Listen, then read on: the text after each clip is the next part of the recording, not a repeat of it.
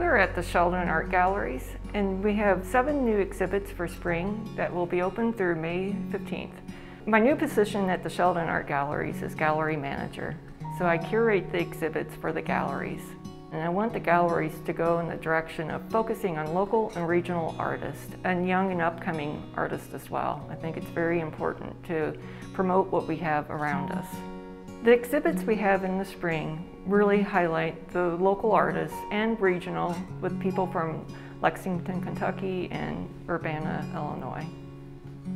In the Bellwether Gallery, we have landscape paintings by Wallace Herndon Smith from the collection of the Bellwether Foundation. Featured are oil paintings, watercolors, and for the first time on view, drawings from Wallace's sketchbooks that date from the 1930s through the 1950s. Wallace Herndon Smith was born in St. Louis, went to Washington University in the architecture program, and lived a good portion of his later life here in St. Louis. He founded the Bellwether Foundation, and now they currently hold the collection of his paintings. The gallery of photography, we have 2 artists. In the first section, we have printmaker Guen Montomery. She's a printmaker, sculptor, and performance artist. Gwen's work focuses on what objects we focus on. So what do we collect, what do we hoard and covet, and how these objects tell our stories. We have on view sculptures from irons that she has etched into. She calls it her domestic series, injuries from domestic life, and they're beautiful, beautiful etchings. In the second section of the Gallery of Photography, we have James Southard from Lexington, Kentucky. The exhibit he has featured for us is a series titled Why Buy the Cow? James spent 3 years following, documenting, and interviewing small operation dairy farmers in Vermont.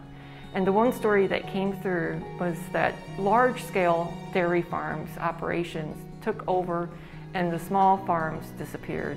So James focused on one family for 2 years and documented their farm and their family life. In the Gallery of Architecture, we have work by Stefanie Jacobson Kirkland, who is the Deputy Director at Craft Alliance here in St. Louis. Stefanie's exhibit focuses on dynamic collages of cityscapes that examine the cities she lived in the past and her collected memories and how they have defined who she is today. They're very colorful and very strong, and it kind of shows Stefanie's personality, and they're basically self-portraits of Stefanie. In the Children's Gallery, we have a strong body of work from St. Louis Community College at Meramec. The students completed recently a body of work for the exhibit from the Department of Design, Visual, and Performing Arts. It's important at a young age to be able to show your work. It gives you encouragement to pursue a career in art. And in the Gallery of Music, we have an ongoing installation of instruments from Asia and Oceania from the Hartenberger World Music Collection. There are some incredible instruments from China, Japan, Korea, Papua New Guinea, New Zealand, Australia, and many other countries. And in the Cranesburg Gallery downstairs, we have local artist Tim Hahn. Tim's large body of work for the exhibit was completed during the pandemic. They're beautiful sculptural paintings created from wood, acrylic, and subtle drawing details. There is a great relationship between color, form, and material within the paintings that work well with one another.